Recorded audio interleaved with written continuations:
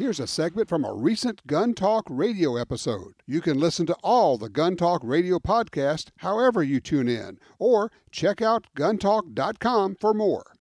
This is my opportunity to really tick off some people, because I've certainly done that in the last few days. Watching the events of the week out of D.C., the storming of the United States Capitol building. I'm going to offer some thoughts. You may disagree. A lot of people do. We should, of course, be able to discuss things and disagree without name-calling or buying into the cancel culture idea. The cancel culture, of course, is we must boycott, we must destroy, we must call all of someone's sponsors or business associates or clients or customers, get them shut down. Really? Wait. Isn't that what the Antifa guys do? And we complain about that, and yet we'll turn around and do the exact same thing sometimes on our side. With all that in mind, a few of my ideas and my take on what just happened and what it means to us. Because I end up always, you got to understand, I start and end from the position of how do we win. And for me, winning is Second Amendment winning. It's gun rights winning. Is what we're doing at any given time helping us win, or does it hurt us? And Lord knows, we have enough people on our side who do both, help us and hurt us. So, a few thoughts here. Events of the week. We had a very small group of people out of a very large group of people who showed up at the Capitol. The small group stormed the Capitol, broke the law, broke federal laws. A bunch of them are going to they're being charged, but I think they're going to be surprised because people were killed at this event. And these people are going to be charged with those deaths. What, Tom? What are you talking about? People say, well, yeah, this is not a Second Amendment thing. Our people didn't have guns. Well, I'll get to that in a second. But if you are involved in a home invasion and one of the guys in the home invasion shoots and kills the homeowner, you get charged with that murder. I will simply not be surprised if federal prosecutors don't do exactly that. Was it criminal activity? Of course it was. Of course it was criminal. Of course it broke the law. People say, well, there are some that said the American Revolution was criminal activity. That's true. If you ask the British at the time, absolutely true. And I guess history will end up positioning this somehow. But let me spin right up to what does all this mean for our Second Amendment rights. Now, each of us is going to see this week, these events, through the lens of our own personal history, our frame of reference, the influences we each expose ourselves to, and the inevitable biases each of us have. A few random thoughts here, trying to put this in some sort of perspective. Under the heading of what did they think was going to happen, putting this into perspective for those who may not have connected the dots, go all the way back to, President Obama says they cling to their guns and their religion. Hillary Clinton called us a basket of deplorables. For those of us with long enough memories, the Ruby Ridge debacle was the feds coercing Randy Weaver into cutting off a shotgun barrel, changed his court date, killed his son, killed his wife over a what? A $200 tax. What's that you say, Tom? Yes. They coerced him into cutting a pipe too short, a shotgun barrel, which would have been legal if he had paid the $200 tax on it. And because he didn't pay the $200 tax, it was a gun charge. They killed his son, they killed his wife. Waco, 76 people killed, including 25 people. Why? Because they had a warrant for not paying a $200 firearms tax. Democratic politicians and the media have been branding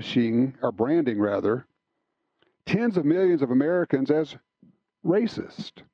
It's a political tactic used with no regard to how those being slandered would react. It is all under the heading of what did they expect?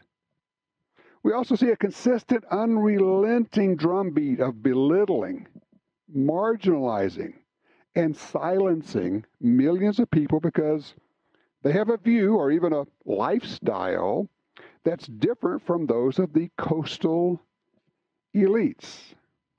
The reality is that this was inevitable. Actions have consequences. Okay? However, there's a real big however here. What does this mean for gun rights, for the Second Amendment? Where are we now? The election. Reality. Biden and Harris are in. That's very bad. Their gun ban agenda is very bad. I also think, and this is where I get into my personal opinion, okay? I think the focus on the election fraud cost us the U.S. Senate races out of Georgia. That's very bad. That was a real opportunity to build a bit of a wall to keep the Democrats and the gun banners from having complete control over Congress and the White House.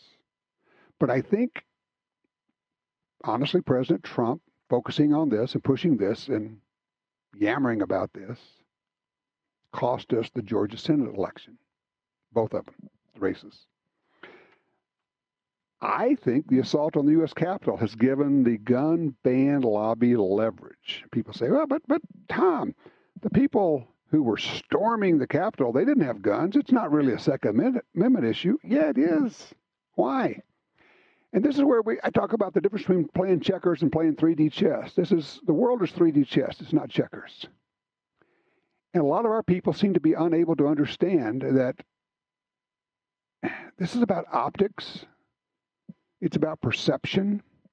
It's about the reaction to that perception. And you could say all you want to that we didn't bring guns there, but people got shot. A lot of the protesters, the people at the rally, were wearing military-ish garb, if you will. It played perfectly into the agenda, into the narrative of the media. Those radical right-wing gun owners ended up getting people killed. And then, of course, you got people say, well, that was really Antifa in there. Oh, well, yeah, okay. There may have been a few there, but, I mean, come on. Ashley Babbitt, the 14-year Air Force veteran who was shot and killed there, she wasn't Antifa. Almost everyone who went to that rally had no intention of doing harm or breaking in. However, some went there spoiling for a fight. Had a nice conversation this morning with a friend of mine who was there. Firsthand knowledge, watching what was going on. He said, for the most part, everybody was upbeat and positive and just wanted to be at a rally. And then there were the others who were there. There's always somebody there who wants to pick a fight, whether it's in a bar or somewhere else.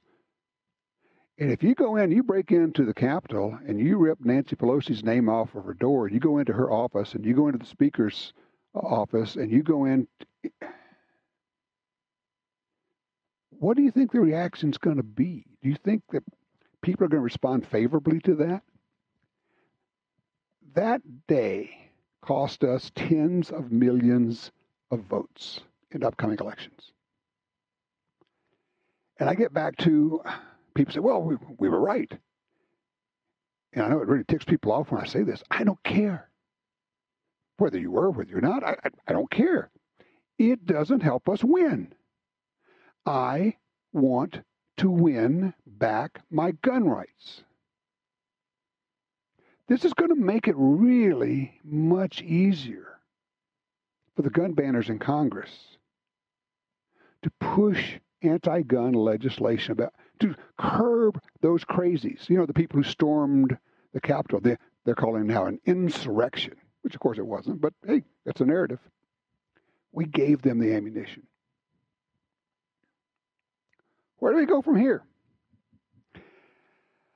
I was looking at some of the posts from the Moms demand action in every town for gun safety, and they've got their phone bank set up, and people are volunteering, and they're working from home, and they're making the calls, and I'm thinking, we didn't do any of that.